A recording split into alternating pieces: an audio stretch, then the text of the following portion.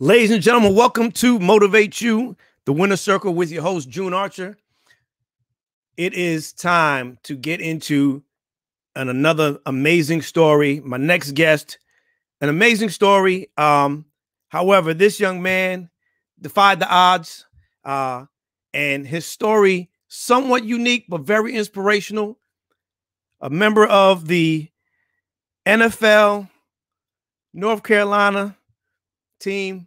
I want to introduce you to now my good friend and brethren. Please give it up for Chris Manhurtz. Chris, welcome to the show. Thank you. Thank you for having me. Listen, I'm glad to have you, man. I hope all is well during this time, that we are social distancing, or I like to call it physical distancing and social connecting. So right. I hope you and yours are safe. I want you to take us back to 2014, 2015, and what it felt like as an undrafted player making the way from college. You were a basketball star, D1, and made the transition to an NFL player. Take us back to that time and what it felt like and what it meant to even make that transition. I think it was definitely a blessing. I guess initially hearing the opportunity, there's a lot of mixed emotions. Just trying to take on something I've never even considered trying.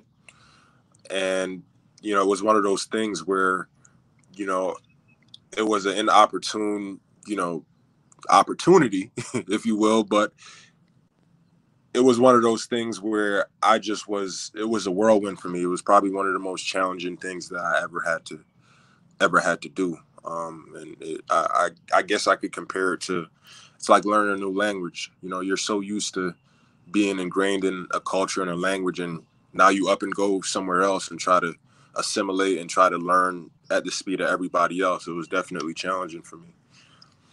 For you, because, we were speaking offline, because of your culture, you and I are both of West Indian descent. How was that foundation for you? For some who may not even understand, like it's really deep rooted in working hard and pride and inspiration and motivation. For you, how much of your culture did you lean on while you made this transition?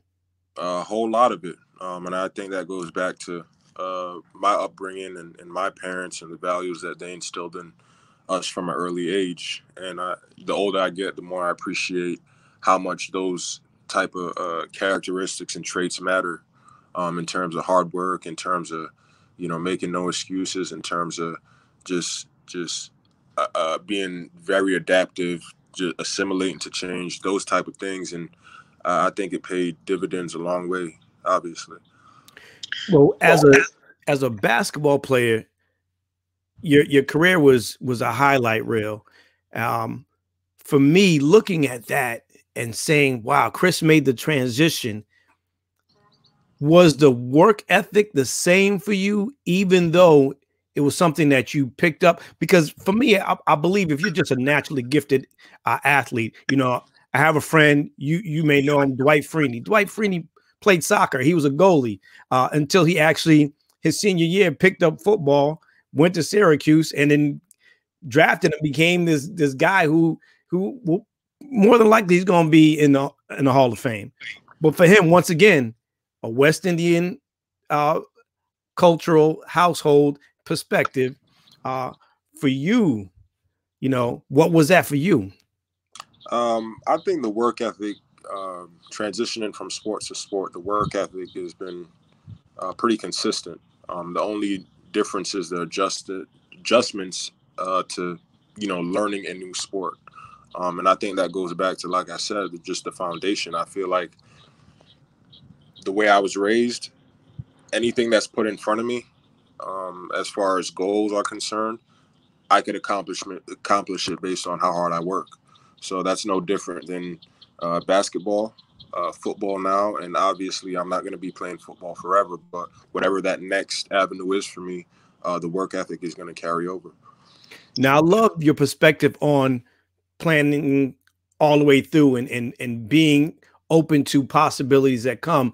And some of the things I've seen with you, you said, you have to make sure that you know what the next step is. What are you going to do after football? Even if you're playing another sport. And for those people who, Chris, have worked 15, 20 years, they're getting ready to retire. For them, what piece of advice would you give them for those individuals? Because everyone's not playing a professional sport. But for those who, you know what, they worked at the light company, you know, we talked about, you know, family members who are in the medical profession. Once you retire, what piece of advice do you give them? Because the dream doesn't stop. Like, life doesn't stop after that. What is the best piece of advice that you could give somebody who's looking to transition, or who's like, I don't know what I'm going to do after I do this? Well, from my personal experience, I started thinking about that from day one. I'm still in the game right now, but I am constantly thinking about what that next is and trying to do whatever I can to ensure future success. I think certain things aren't guaranteed, obviously, but I look at it like building a house. You know, you lay the bricks and you just keep building, and one opportunity turns into the next. I could go back to my upbringing and the traits that my parents instilled in me.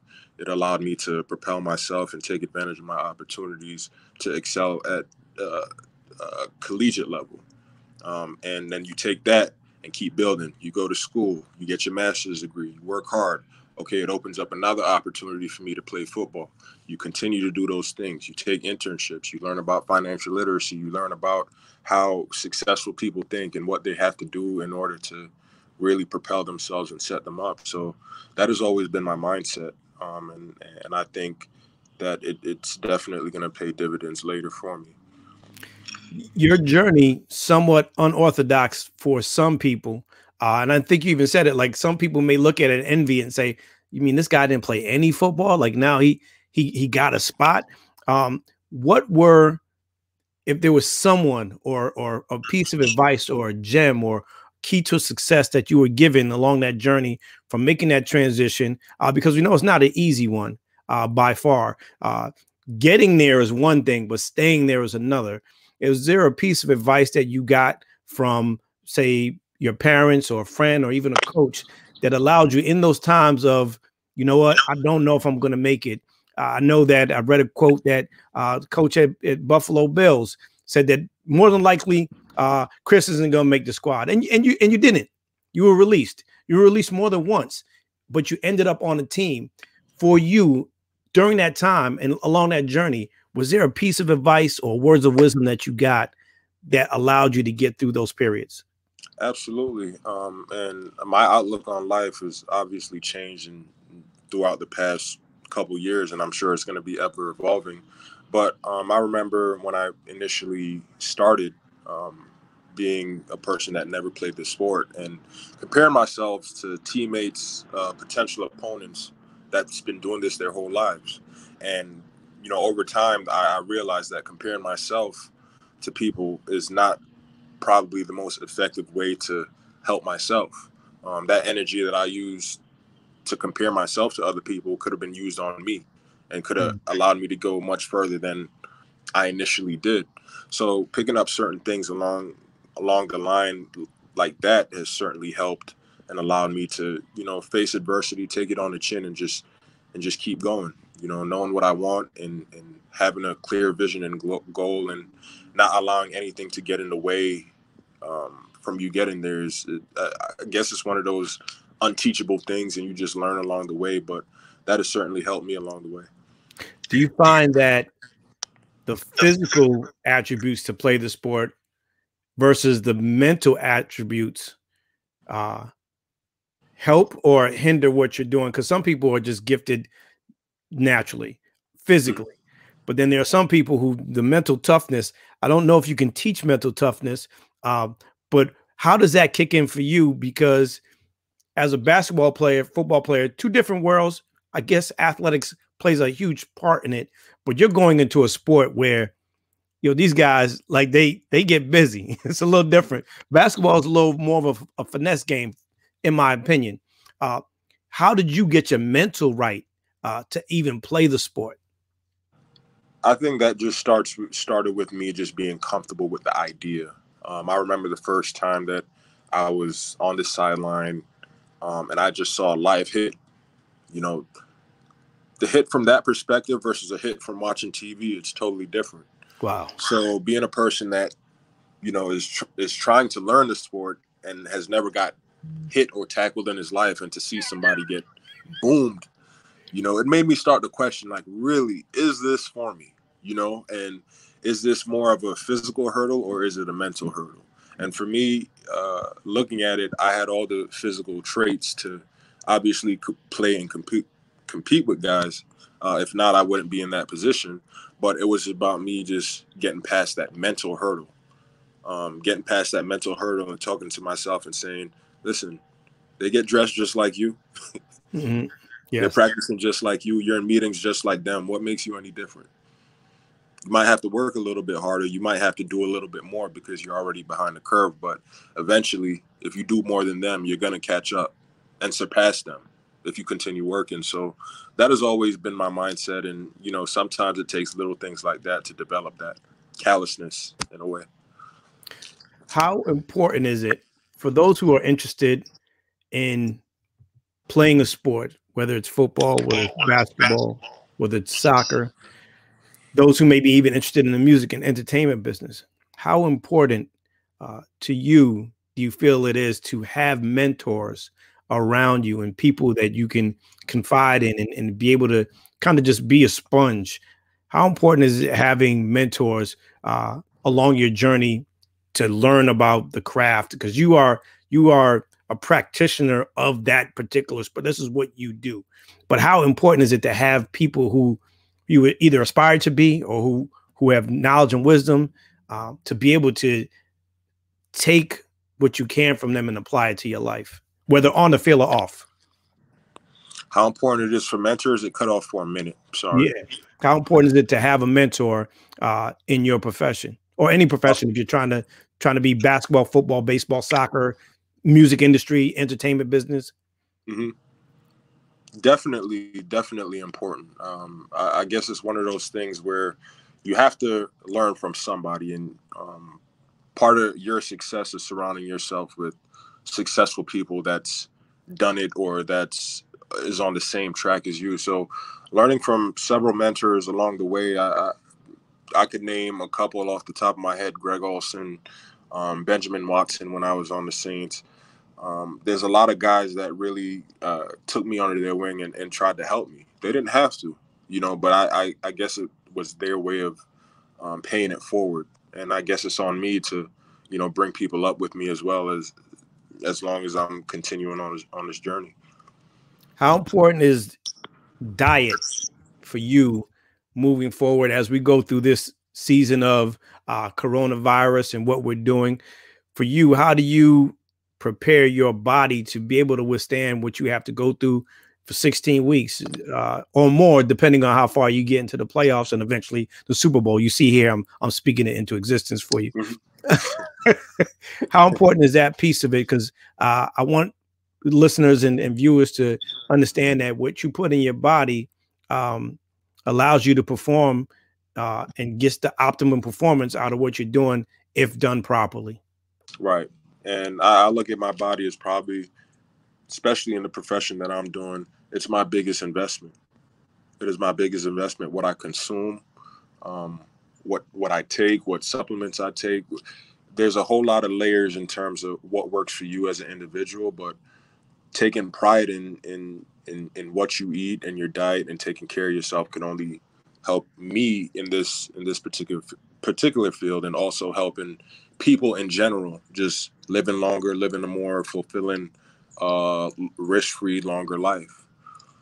What is the best piece of advice you could give someone who's trying to pursue their dreams and looking to change careers, but has no idea the gravity of it? But you could give them a word of advice right now that will help them as they travel these uncharted territories. I think it's just a matter of letting them know that it's never going to be a rushed process. Like, we're ever evolving, making that transition, especially, I guess, for somebody like me that's been playing sports my whole life, and making that transition on the drop of a dime to figuring out something else. It's not the easiest thing. And I would tell that person to just be patient and try to understand what they're good at. You know, I think those are one of the two hardest things: figuring out what you're good at, and then also enjoying what you do, and then figuring out a way to make money off of what you're good at. So that's one of those things that over time, you know, hopefully sooner than later you figure it out, but sometimes it's not gonna happen as fast as you anticipate. Yeah, I tell people some days that it takes about 5 to 10 years to become an overnight success if you're willing to put in the work. And I believe that talent is overrated. I think that you really have to have a passion for what it is that you're doing. So I totally appreciate your advice. For you, what is the song that belongs on your soundtrack of life that allows you to go get it every day, or when you get on that field, allows you to be the best that you could be, that you could share with our audience today? I guess the first song that comes to my mind is is Bob Marley, "Don't Worry, Be Happy." And I think there's so many ways that you could interpret that song, you know, how it resonates to you. But for me, there's always going to be adversity. There's always going to be hiccups. There's always going to be bumps in the road, whether it be in your sports life, your personal life, at home. But sometimes you have to take a step back and realize that, you know, you're in your position for a reason. You know, I can't help but to think that, God forbid, if my career was to end today, my outlook would be, damn, look what I did. You know, look what I did. Look what I was able to do. Look what I was able to accomplish. Look at the people and the networks that I was able to leverage and take advantage of. So I think it's just having an attitude of gratitude and looking at things from, you know, the glass half full instead of the half empty. And I think that'll also, you know, help you along the way in trying to figure out what it is that you want to look forward to. I mean, Bob was a poet. He said it best, right? Don't worry about a thing, because every little thing, it'll be all right. Be all right. Chris, where can we follow you? Where can they check you out? Because we're gonna speak into existence. You're gonna be Carolina Panthers, but where can they follow you? Where can they see you? And what's next for you while you're here during the off season? What's next for you? What do you got planned? Well, at this particular time, I'm just trying to, you know, stay on routine as much as possible given the circumstances. They've obviously closed down stadiums, and nobody planned for, you know, coronavirus to really take over the country like this. However, I think this also poses as an opportunity for me to really reflect and really shape my mind and focus on what's really important. You know, there's a lot of things that we could complain about, you know, and if my biggest complaint is I can't leave my home with food, heat, shelter to go do other things, I think, you know, you kind of have to put things in perspective, because you have a disease that's, you know, taking the lives of people, taking away jobs from people, taking away the ability for people to provide for themselves and their families. So it allows me to look at things from another lens, definitely. Chris, I appreciate you being on the show. We wish you luck in the future. Whatever it is that you're doing on the field and off the field, we will be supporting you. And be safe out here. God bless you and your family. And I'd love to have you back on the show once we get everything back under the way and we see what you're doing in the season, and just get a quick, you know, shout out to see how you're doing, and just, you know, making sure that you're doing right and doing well and being successful. So we appreciate it. Listen, guys, make sure you follow this young man. He's doing some amazing things, and we look forward to making sure that not only is he successful on the field, but all his endeavors after that and surrounding his communities are successful as well. Please follow him, like him. If you have the opportunity to go see him at a game, do that as well. You just checked out the Winner's Circle Motivate You. This is June Archer. Thank you guys so much for tuning in.